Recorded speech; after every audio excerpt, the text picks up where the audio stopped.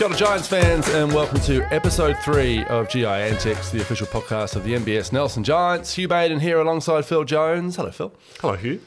Just us today. Yeah, we'll have to make some things up, I guess. Just a couple of lads shooting the Giants breeze. Hoops chat in its purest form. Although we'll probably let the listeners be the judge of that. No guests, so just us. We're going to go through the games. The game last week against the Saints. The villainous Saints. We'll have a look ahead to the Tuatara game coming up for the Giants this week. Some community stuff. We'll look around the Sales NBL as well. We'll have a whole heap of fun. Give away some pizza. And a couple of quizzes, Phill, for you. Your favourite. You love a quiz. I do not love a quiz. I tend to try not to go to quizzes where I can.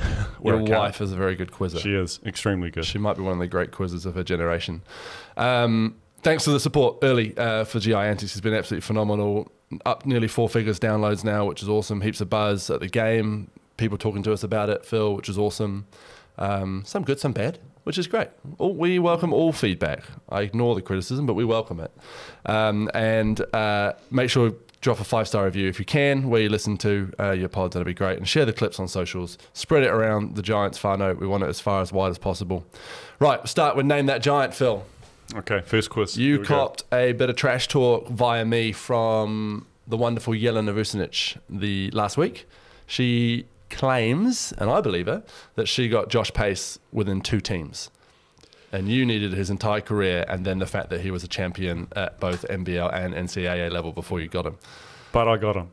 You got him? I got him. I got there in the end. You got there in the end. Jelena got it super quick. Let's see how she goes this time and see how you go. All right, you ready? Name that giant. I'm going career start to finish, all right? I'm not going to give you the years just yet. They'll keep them in reserve as a clue because I ruined it last week with a too easy clue. Okay. Harbour Heat, Hawke's Bay Hawks, Judd Flavel, Litcher Basket Baron, Perth Wildcats, Nelson Giants, Hawke's Bay Hawks, Cairns Taipans, Otago Nuggets, Hawke's Bay Hawks. Oh, my Wasn't God. Judd Flavel. Early shout. I don't mind an early shout, but it wasn't Juddy. Can we move on to the next segment? I'll come back. No. Want to hear him again? Yeah, go again. Harbour Heat, Hawke's Bay Hawks, Litcher Basket Baron, Perth Wildcats, Nelson Giants, Hawke's Bay Hawks, Cairns Taipans, Otago Nuggets, Hawke's Bay Hawks. This is a Kiwi. Jared Kenny? Jared Kenny. Oh, nice. Ooh, that was hard. Yeah, nice. Champion with the Otago Nuggets in 2020. JK, remember that? The shortened version? The showdown? Yeah, showdown. He had an epic mullet that year, didn't he? Yeah, he has. Do you remember? Yeah. And they shaved it off in the Octagon in Dunedin. Mm-hmm. That was it. Him and Ngatai. Yeah, that was a nice team they had there. And he was a 2-time Australian NBL champion with the Perth Wildcats in 16 and 17. Development player? Not played, but would have been too old, I think. But definitely. Yeah, I think he was contracted. Yeah. Years. Yeah. And just one of the all-round good guys in the NBL, isn't he? Yeah, 100%. Good guy. I see he played a game beginning of this year. Like we talk about Fitch. Player GM. Yeah, Mike Fitcher is GM and head coach, which is enough. But yeah, Jerry Kenny is general manager of the Hawke's Bay Hawks and played. Yeah. I think while they're waiting for a bit of cavalry. We know that feeling, which we can talk about coming up. Jared Kenny, one of the great people around the league, was a Nelson Giant in 2016. Did you play with him? 2016? Yep. He was. I was playing when he came down here. Great suffered from a few injuries actually. I think he had an issue with his bowel. He had like a twisted bowel or something at some point. So he was really struggling. Like a dog gets. Yeah, like struggling through that. And then he had during one of the games he had Mike Carina, who's about 120 plus kilos. Yeah. Jared did an up fake and Mike went flying through the air and landed on top of him. Who was Mike playing for? He's another former Nelson Giant. Well, you've ruined my Name the Giant next week. Thanks very much. He was playing for the Rams, I'm pretty sure, at that stage. And I think Jared ended up breaking a couple of ribs. Oh. And played majority of the season with an issue with his stomach and sore ribs. I think Mike Fitcher tried to get him here in 2019 or 2021 as a player assistant coach kind of vibe, but chose Hawke's Bay, loves it in the Bay. He's settled down there. Good on him. Good man. Right, let's get into it, shall we? Go Giants go. This is the segment where we talk about the Giants. And we're going to start positively with the Sky Broadband Rapid League, because the young fellas, the Rapids as they're known, are undefeated. Phill. Yeah. Another win. This one a little squeakier against the Saints. Overtime. There's the second overtime game we've seen in the NBL so far for the Rapid League, but they got there in overtime 43-41, 15 points from Hayden Jones. 5 for 5 from the field. Yeah, I think, we see those Rapid League guys starting to gain more confidence, and they all seem to be playing well. And I think it's a really good level for these guys to be initiated into the Sal's NBL. Hayden moved from starting the previous 2 games back into the Rapid League this time, and you could see there was a little bit more confidence, and he was a lot more comfortable on the court, and also playing with a group of guys that he probably is more familiar with. In that I guess in a lot of the practice situations he'd be playing with those guys, and also knows James Matthews very well, plays against him, plays with him, so bit of familiarity in that aspect of it. He came out, he played well, as all of them did. I thought, Nick Davidson continued his fine form, and Ernie Kerr was very good. Ernie Kearney was great. Well, we'll get on to Ernie Kearney. So, Hayden was 5 for 5, 5 for 6 from the line, missed his first free throw, and then you started bristling next to me, as those who listened to the podcast last week, but then made his next 5. Played really well, and like I said, brought that extra bit of confidence, not just who you're playing with, but who you're playing against. We talked about it on commentary. A lot of those guys have seen each other a lot at rep level or school level, so that makes a difference, right? No matter what level you're playing, if you've played against someone before, you have a little bit more comfort. Yeah, I think so. Yeah, you just kind of know what you're up against versus when you first step onto the floor against Kyra Isaac or somebody that is a little bit bigger, a little bit more physical, and more established at that next level. Yeah, and it has some experience versus the new kid on the block who generally is a bit of a target for most teams because they don't want them to get their confidence up, because if they do, they can be a bit of a handful. So, nice to see him go back and do well in that Rapid League level. Now it's an opportunity to move forward and see what he can do in the next level up. Caleb Chamberlain had 6 points. Ernie Kerr had 6 points and 6 rebounds in the game. I thought he was great. I thought he was really good. Like, he had got into a bit of trouble with illegal screens in the previous Rapid League game and the previous NBL game against the Bulls, but he didn't get called for any. One maybe this time. But I thought he played really well. Rebounding, screening, everything. Scoring. He was 2 for 3 from the line, 2 for 3 from the field as well. I thought he was just good all round. Yeah. Did he miss a free throw, did he? Yeah, he was 2 for 3. Okay. Yeah. I'm super impressed with Ernie. I think he's, and across both games, he came in just doing his job, hustles hard, loves a toe run up and down the court, but he, going after rebounds, getting offensive boards, second possessions for the Giants, and in the Rapid League, and that's really valuable for both groups at this time of the stage of the season.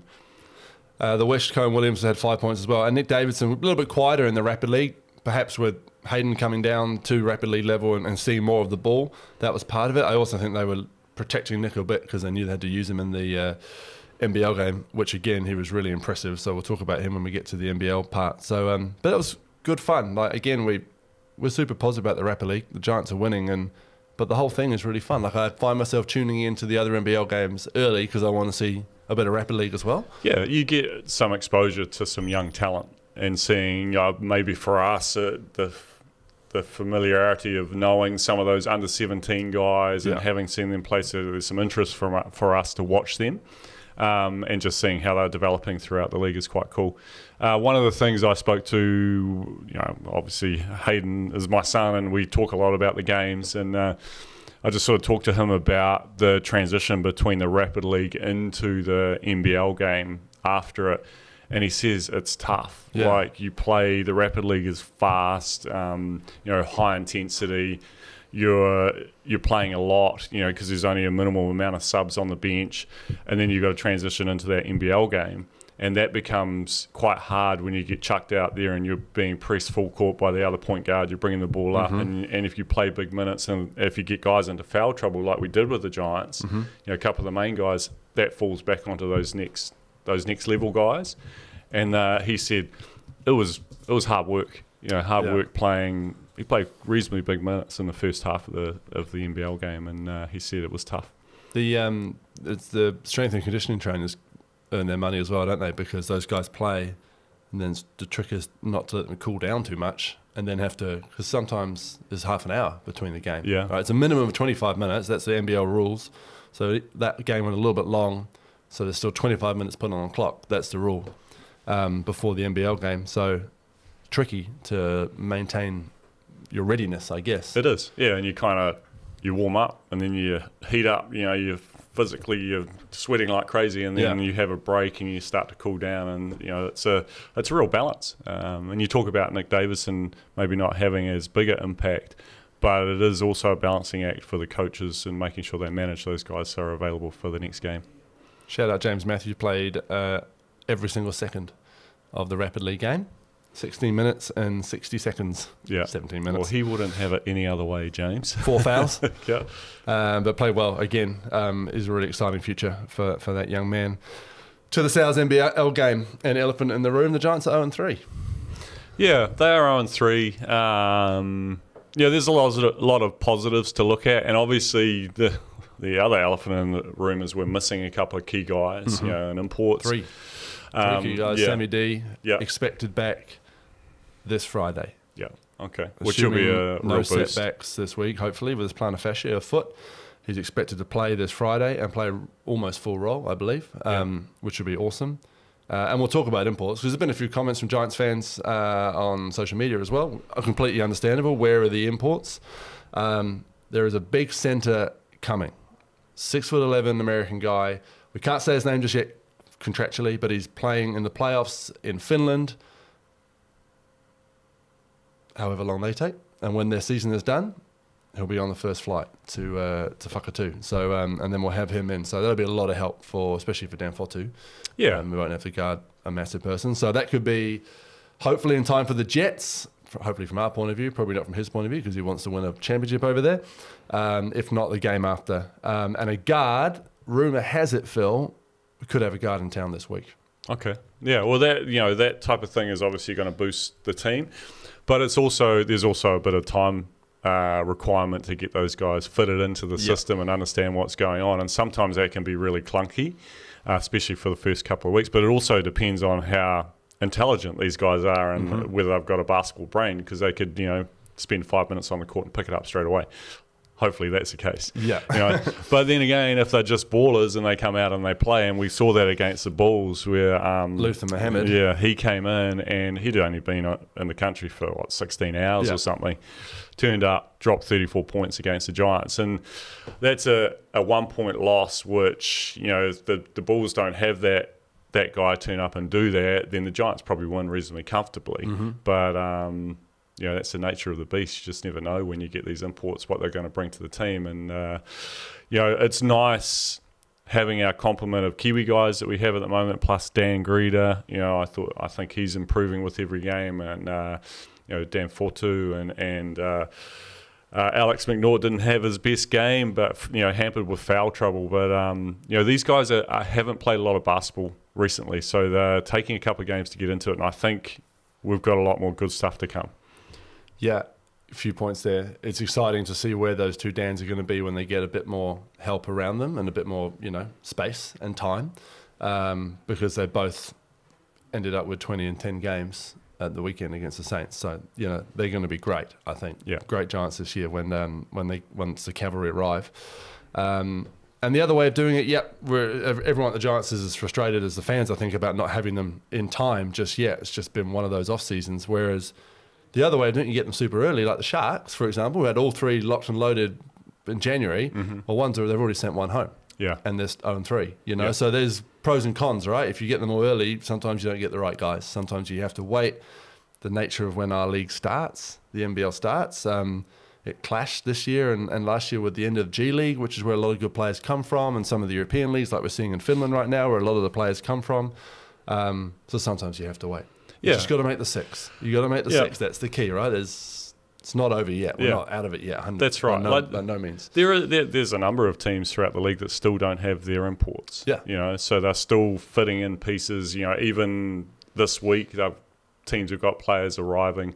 So it's not uncommon. And you pointed out that the timing of the league is there's always a crossover with either the Aussie NBL, anything to do with European leagues, as we're seeing with Finland and the big guy that's coming, and then at the end, the New Zealand NBL is condensed because you have the New Zealand window, the national team window. So you've got either World Championships or Olympic qualifier events. So it makes it really tough because you can't just go out there and pick any old random guy, because what happens is they generally turn out to be a dud. Yeah. So you got to do your homework. Either as a player or as a person or as both. Yeah. And they come and, we've seen it all. You've seen it all. Yeah. And, the other thing is if you do get a good one, and Mike does such a great job with his guys and his teams, and they play well, it's really hard to get them back. Yep. Because this is like a stepping stone for them to get another contract, which ends up being in Europe or look G at Jerry League. West. Yeah. He came from here, almost won MVP, was second in the MVP race to Xavier Cooks, who went to the NBA, and then got a massive deal in China and has gone on to big deals in Europe as well. So you put a phone call in and say, I had a great time over there, Mike, but unfortunately these guys can pay me 10 times as much as they can in a short amount of time. So that's right. It's a job for these guys. So and that is something the league is getting better at.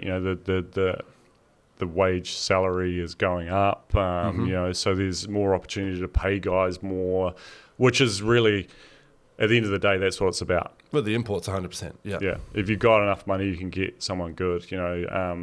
Where previously, if you don't have a lot of money, it was like, well, let's take a stab in the dark out of someone out of college, first-time pro, never played anywhere before, and hopefully they're okay. Yeah. And then you win some, you lose some in that regard. To the game. Fast start, wasn't it? Because, we went in a little bit apprehensive, thinking, the Saints are the Saints. They just beat the Tuatara by 30 the week before. All of a sudden, the Giants up 7-0. Aston Inwood put into the starting lineup against his old team. I thought he had a great game, Aston. Just sneaky. His plus minus was great. He didn't do anything wrong, I don't think. And he's never going to be on this team anyway, like a 30 points a game kind of guy. But I thought he's going to be one of those real Dylan Boucher-esque glue guys. Yeah, 100%. He's that type of guy, and he could really sort of put his stamp on an NBL singlet or a Giant singlet moving forward, particularly with Sam, sort of moving towards the sort of latter end of his career. He would be a really good replacement for Sam in the future. Sam's still got plenty to give to the Giants, don't get me wrong, but Aston is one of those guys that Sam could take under his wing and really sort of work with him to teach him his tools of the trade and how he works, and Aston will benefit from that big time. But I thought he was excellent against the Saints. Went out there, he was put on their best player, Hiram Harris, and did a pretty good job on him initially. But Hiram's an excellent player. He's going to get his points and he's going to do his stuff. But I thought Aston really made him work for it. The only slight problem I have with Aston Inwood is his judgment. He's just turned me down for a Waimea Knight Riders contract, which I was pretty upset about. Yeah, well, he's still young, He's got a lot to learn. Trouble is with that connection with Sam that he's going to go play for the Stoke Bears, which is sickening, but I get it. Yeah, but there's also shows you a level of loyalty there too. Sam and him are pretty good mates. Yeah. So it'll be unfortunate when the Knight Riders give him a thrashing in the local. People League. That foul trouble came in early this week. Alex McNaught got in some early foul trouble. Nick Davidson, who came on to replace Alex McNaught, got into some early foul trouble. I actually thought Nick was, again, really impressive. And it was tough losing Alex McNaught in particular, because Nick Davidson, we've waxed lyrical about him to start the season, and rightly so, and he's going to have an awesome career. But right now, it's tough for him and Hayden Jones off the bench to guard bona fide Australian NBL guards, which they had in Ben Air and Isaiah Liafa. Isaiah Liafa's a starting point guard, or if Shaylee's around, I guess he's off the bench. But, starting point guard for the Breakers. He's a Tall Black regular. He's a very, very good player. And that's a tough assignment for those youngsters. Yeah, well, you just sort of saw in that last quarter, Liafa decided to just turn things up a little bit. First 3 quarters, you just thought, I'll just keep shooting until I feel good. And then kind of took over in that last quarter and really helped the Saints develop a lead, and just through his play and sharing the basketball and knocking a few shots down. So he's quality. But you're right, for Nick and Hayden Jones, like those guys, it's a real step up to come in and try and guard those guys, and just their, the experience is not quite there yet, but the only way you get that is to play. So it's a good opportunity for them. The foul trouble, it was unfortunate, but it happens, and I think we saw a little bit of that with Dan Foto in the game against the Bulls, where he picked up 3 quick fouls, and that really was a problem for the Giants. And when we're short-handed, those players, particularly our main guys, they've got to be smarter about how they utilise their fouls. And if they give up a basket for, just without reaching in or catching that third foul at the wrong time of the game, that's what they need to be thinking. Rather give up 2 points than pick up their third foul, and now we have them sitting on the bench for the next 10 minutes. And Alex picked up probably one that he wishes he hadn't have done, where he was off the ball and he just bumped a cutter, and the referee saw it and they called a foul. That's going to happen in the games. One of the things that I've really noticed through playing in my career was the teams that come out the most aggressive on the defensive end, generally they pick up initial fouls. It's risky though. It is risky, but if they're spreading the load, like if everyone's being aggressive, what happens is the referees will tend to go, foul, and then they're like, we're probably calling too many fouls. Yeah. Let's put the whistle away, and it allows the team to stay aggressive on the defensive end. And that's where most of the better defensive teams get away with that, is because they are known to be aggressive on the defensive end. Rams are similar. They play a really aggressive style.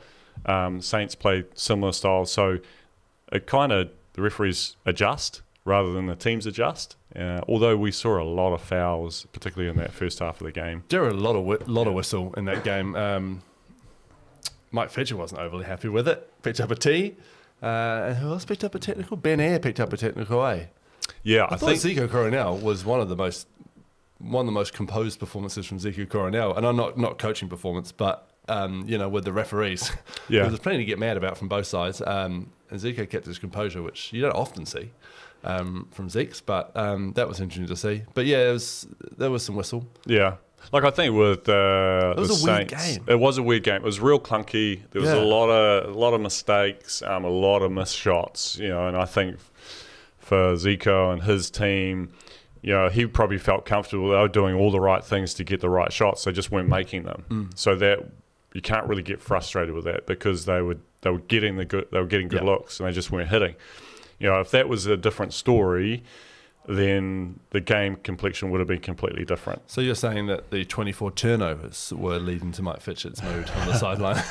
Well, that adds to the frustration, right? Because a lot of them were probably, I'd say a third of them, maybe 50% of them were really quite unforced turnovers, just basic passes. A little bit, and also just like a little bit of sloppiness, dribbling, and just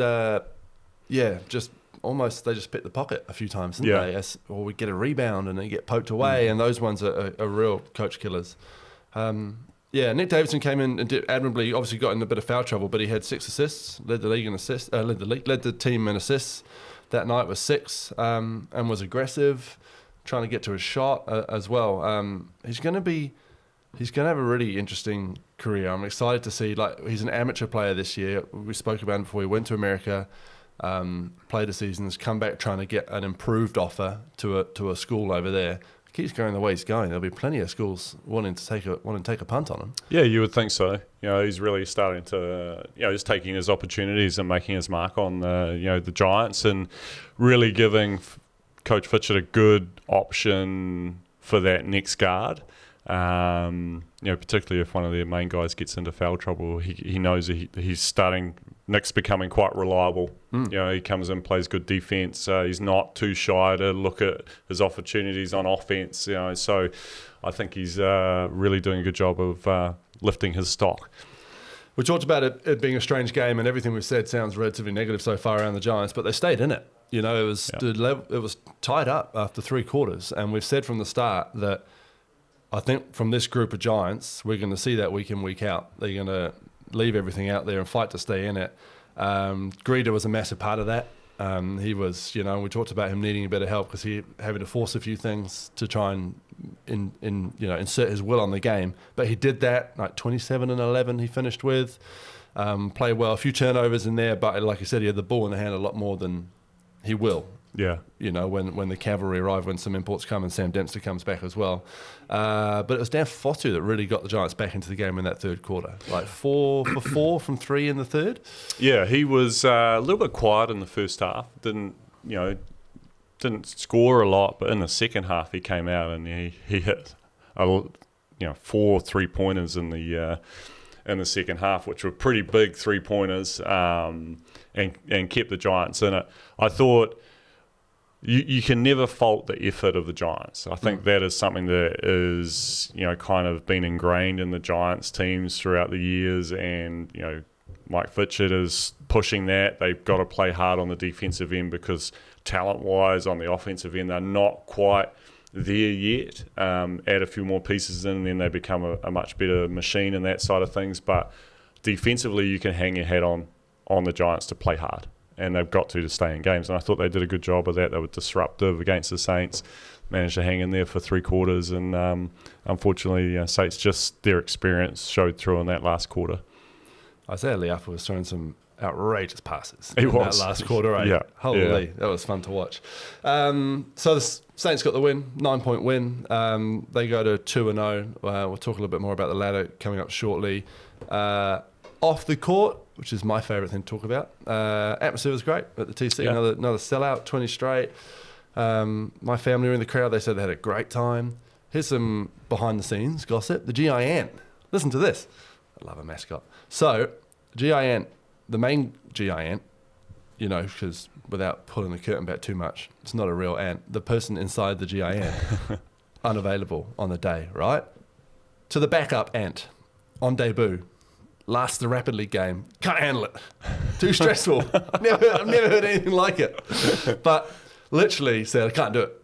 Took the suit off. He's like, I'm done. I'm out. And then, so quick phone call. Backup comes in and does the NBL game. Does a great job. The backup from the backup? The backup for the backup. The third string ant is now the second string ant. Yeah, I'll tell you that. Okay.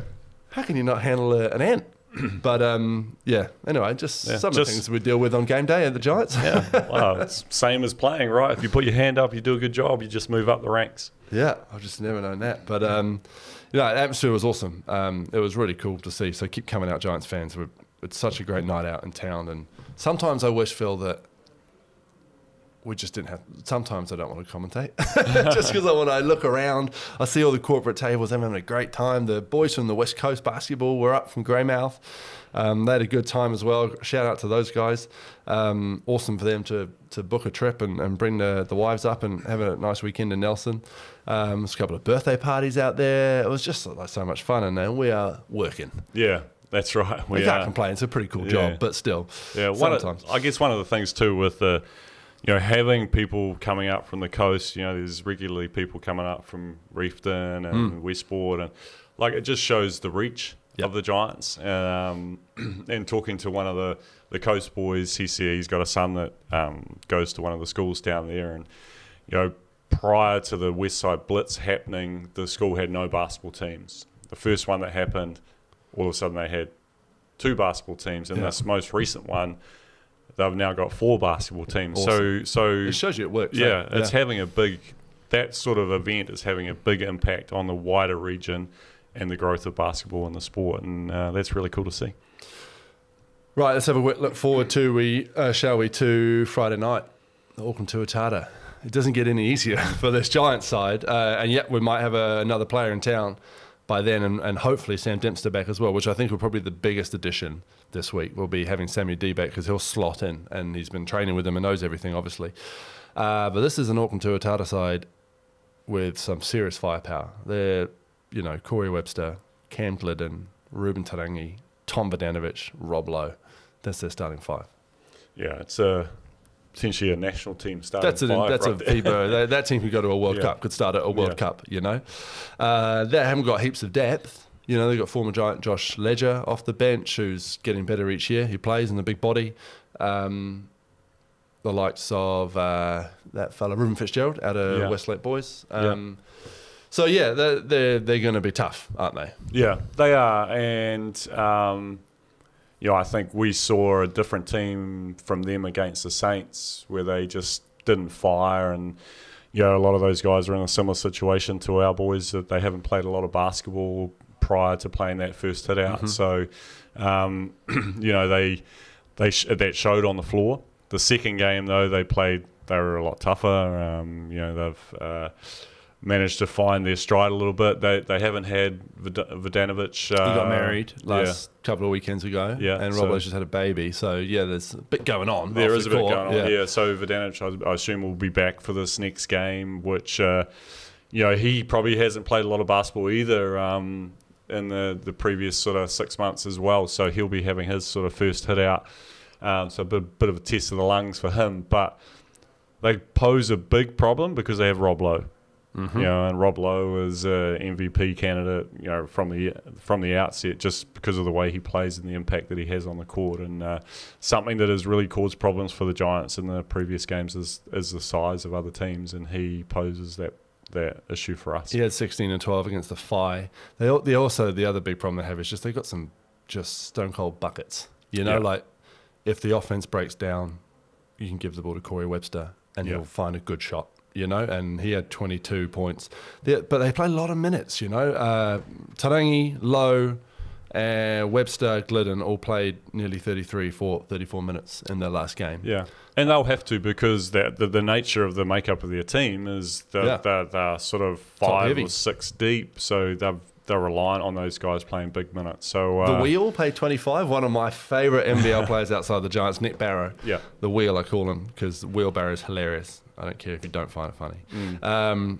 He played 25 minutes. That's a lot of minutes for him. I know he's super fit, but that's a lot of minutes. Yeah, but I suppose the thing is, you know, if they have problems where they do get guys into foul trouble, then, you know, Coach Aaron Young, he has to go to his bench and utilise those guys. And you know, Nick is a very experienced player. He's been in the NBL for a long time, so yes, he's losing a little bit of size, but he's not losing any experience. So he'll just come in, he'll slot in, he'll do his thing. He's kind of a glue guy. He'll set good screens, he'll rebound, he'll play good defense. He won't score a huge amount of points, but he's capable, but that's not his thing. He'll just keep the team ticking over. So, you know, it's a good team. The depth you could question the depth, but I think if you did that, then some of these other guys who are sitting on the bench would say, well, hey, stuff you guys. Oh, yeah. I mean, they've got some great youngsters. That young fella Reed. Yeah. Jameer Reed. Jameer Reed. Yeah, one of the under-17 boys. Rep guys, so not not in a dissimilar situation to Hayden. Tukaha Cooper played 26 minutes, the Northlander. Also good. Jackson Kiss is another kid who I think is possibly carrying an injury at the moment, but this guy is a highlight reel waiting to happen, you know, and he's in that under-17 age group as well. So, you know, at full strength, they're a good squad. Very good squad. It's going to be tough. But it's going to be fun because they're also fun to watch if you're just a basketball fan too. Anytime you get to watch, you know, Corey Webster, Rob Lowe, those guys, Cam Glidden, it's definitely worth coming to watch. And nearly sold out again, 21, looking likely, 21 straight sellouts. So make sure you get your tickets, giants.flickit.nz, or just go to the Giants socials, you'll find it there. Definitely worth getting it. Right, here's a new little feature that we're going to introduce each week, which isn't new for us because we do it anyway. It's called Hugh and Phil's Over Under. Great name. So what Phill and I do when we commentate each week is we sit there before the game, we go through rehearsal, we have to be there about an hour and a bit before the game anyway, and we always do a little over-under between us. We're not allowed to wage on the NBL, you know, through integrity rules, so we're not allowed to bet or anything like that. We don't do that, just between us. We choose a market each, so I'll be like Rob Lowe points, and then Phill has to tell me, he has to set a limit, 10.5, and I have to choose over or under. In that case, I would choose over because I assume Rob Lowe will score over 10.5 points. So we do it ourselves anyway, Phil, so I thought let's do it on the podcast so we can lay out our thoughts to everyone listening, and then they can watch the game and see who's going to win the over-under. And normally we just go for a beer, don't we? Usually. You owe me 2 beers from the weekend's games. So for the Tuatara game, I'll choose a Giants market and you choose the Tuatara market, okay? Okay, well, I feel that's slightly unfair on me because I've got to then say whether the Giants player is going to do something good No, or not. No, because I'm going to choose. I'm doing this deliberately. Okay. So I'll say the market, then you give me the over-under, and then I'll say over-under on that player. Okay. So, for example, I'm going to say for this weekend, I'm going to say Dan Fotu rebounds. So you give me a limit, and I choose over-under. Okay, I'll say 8.5. Over. I'm going over. He's going to get more than 8.5 rebounds. Yeah. That's you give me. You're just giving me a beer. Pour it now. Yeah. All right. And then for the Tuatara, I'll go Corey Webster points. No, you got to choose it. You got to choose it. Sorry. Well, let's go Corey Webster points. Okay. 20.5. 20.5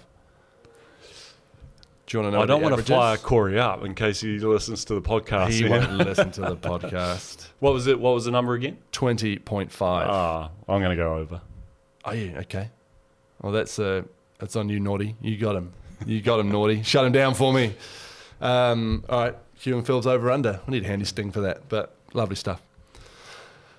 Right, let's talk about around the league. And before we do that, this is brought to you by Sales, as is the NBL. Sales.co.nz. Your online code this week for all G.I.Antics listeners is Giant Half, all one word, GIANTHALF, Giant Half. That gets you a buy one, get one free on any half pizza, available until Wednesday, the 17th of April. So the next time the podcast comes out, South Nelson or Richmond, online ordering only, not available with any other promo voucher special or half pizza special. And sales.co.nz for that one. Thanks very much to our friends at Sales, giving you some awesome pizzas throughout the season.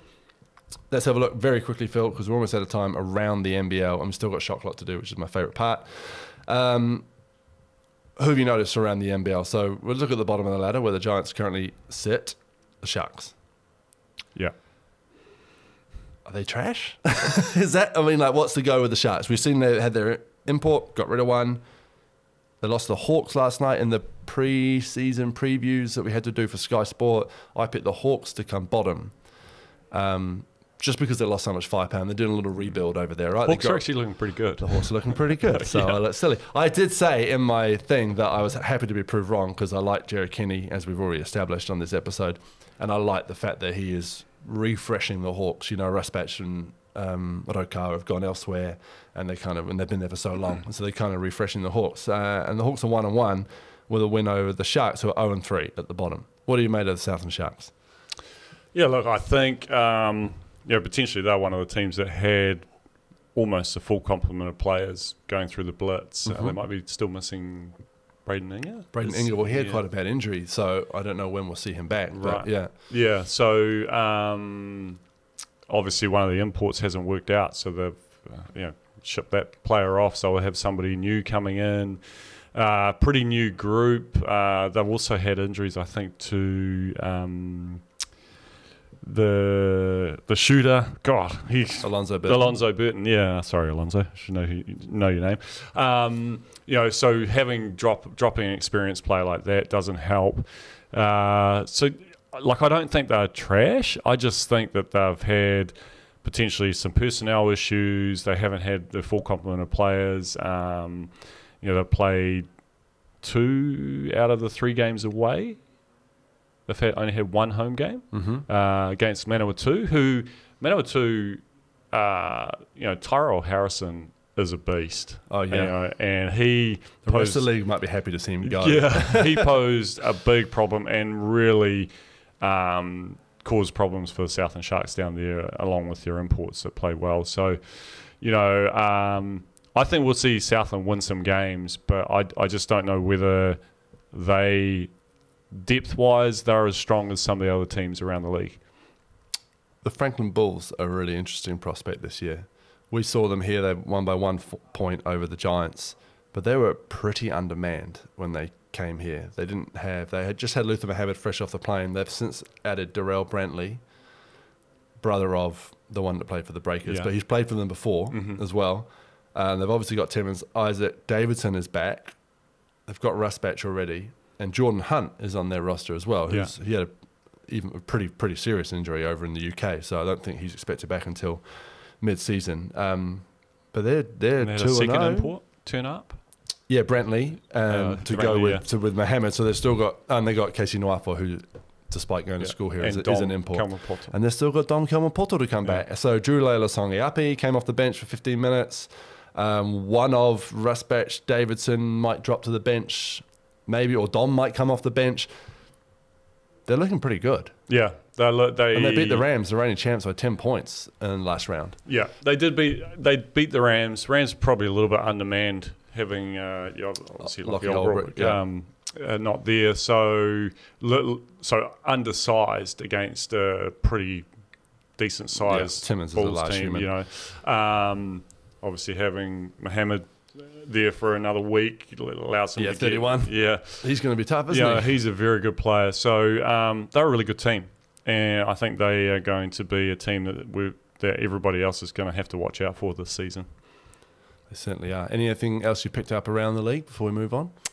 Oh, look, I think probably a shout out to Hawks and Jared Kenny and what he's doing with the group up there. I think they cleaned out shop at the end of last season, and it's nice having Ngatai back in the group, and they've got their imports now, and they look like they're playing a really good style of basketball. Have a really good pickup in Keanu Rasmussen, a wing, a guard for them. He seems to be playing some really good basketball. So I think they are going to surprise a few teams as well.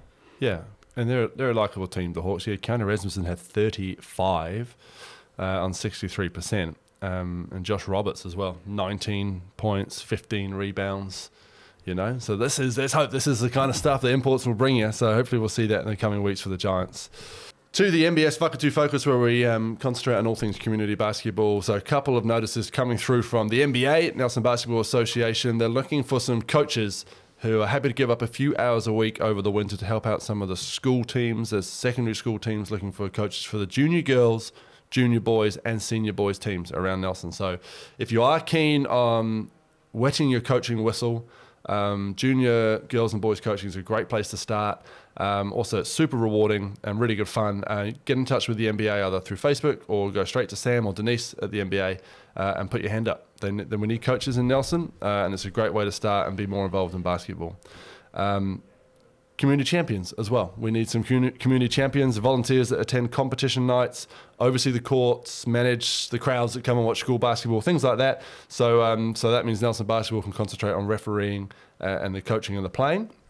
If you're keen to be involved, you get to see some great basketball. We'll throw some Giants tickets in there as well, where we can as well, for people who do put their hand up to be community champions. Again, get hold of the NBA. And potentially the most exciting thing happening in community basketball, Phil, Club Ball starts in just under a month. Yeah, I'm on a fitness. I'm hitting boot camp to get some fitness. So we're excited for the start of Club Ball. What we're going to do from a G.I.Antics point of view is do a Club Ball special. So the week before, so in about 3 weeks' time, the week before Club Ball starts, we're going to do a Club Ball special. Now, if you're a listener who cares not for local Nelson basketball, that is completely understandable. We'll do it as a separate episode, all right? So there'll be a G.I.Antics episode that week that is about the Giants and how they're going and the NBL, and we'll do a special Club Ball one as well. So if you are going to play Club Ball, make sure you have signed up, but I'm going to be coming out to all your teams and getting just a little preview. I want a preview from every team around player to watch, star in the making, the upcoming player, all that kind of stuff. It's build the Club Ball banter, so when we get there, it's going to be, we can have a bit of fun and everyone knows a little bit more about each other, not just the men's prems, but the women's prems as well. Yeah, I think Scott Bradley's going to have his hands full with ABC and the number of teams that they have running through their club. Waimea Knight Riders, looking to get back into that championship circle again this year, maybe. Yeah, look, if I'm honest, Phil, I actually don't see us many winning games.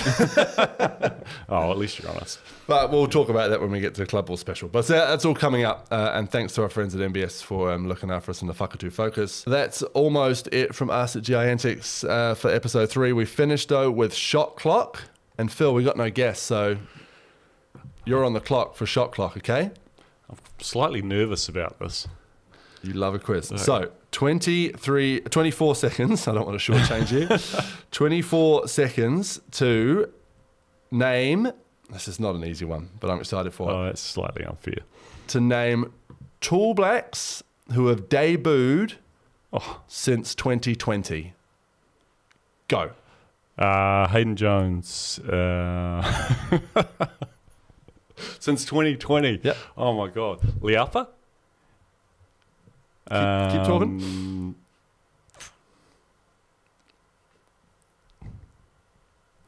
Jeez. This is good audio. I'm completely lost. I'm lost. How many seconds left? 0. Perfect. I got 2. Well, actually, I need to check. Isaiah Liapa, I think he debuted before 2020. Hayden Jones. Yeah. Correct. He debuted in 2024, as we know. Flynn Cameron, Tobias Cameron. Oh, here he goes. Yeah. No, he's got them all, hasn't he? Yeah. Taylor Britt. Really? He's played 25 times since 2020. Hiram Harris, debuted in 2020. You missed that whole really strange game in Australia. I wouldn't even be able to tell you. Zayn Meal, Warwick Meal's son. Half the names on that one. Yeah, that was a strange game. Jonathan Jensen was another one there. Do not give me the shot clock ever again. I refuse to be on the podcast if that happens Some again. of the bigger names you missed were Flynn Cameron. Yeah, Tobias Cameron, Richie Roger, Walter Brown. Taro Harrison? No, he was long before. Darnay Samuel, Isaac Davidson, Yanni Wetzel, Sam Wardenberg. One name I don't think you'll live down. Samuel Dempster. Sam Dempster. Yeah. Could have been pre-2020. No, it was 2022. That's a real hard one because the Tall Blacks, I guess, calendar has changed so much. I'm trying to defend my I'm happy to let you make as much rope for yourself as you want. The one that lives in our household. I was really hoping you were going to panic and not get Hayden. That would have been the funniest thing. I was panicking, trust me, inside. Oh, I could tell. All right. Well, at least now we have a really good high bar for ShotClock. Mike Fitcher had 18, and now we've got a really good low bar with your 2. I'd love to know how many other people would have got would have got more than single figures. Yeah. I told you it was tough, and I enjoyed every second of it. All 24 of them. That's us for G.I.Antics. Big week coming up. Tuatara at home at the Trafalgar Centre on Friday night, and then next Wednesday, Manawatu Jets are in town, which we'll talk about next week. So the podcast will come out next week on the same day we play the Jets. So it's a big day. Big day in Nelson next Wednesday. Thanks for listening. Please like and subscribe on the Giants YouTube channel as well. That's where you can see the video of this episode, and that's where you can see Phill full panic during ShotClock. There you go, the Giants YouTube channel. That's real. It was real. Thanks for listening. We'll catch you next week on G.I.Antics.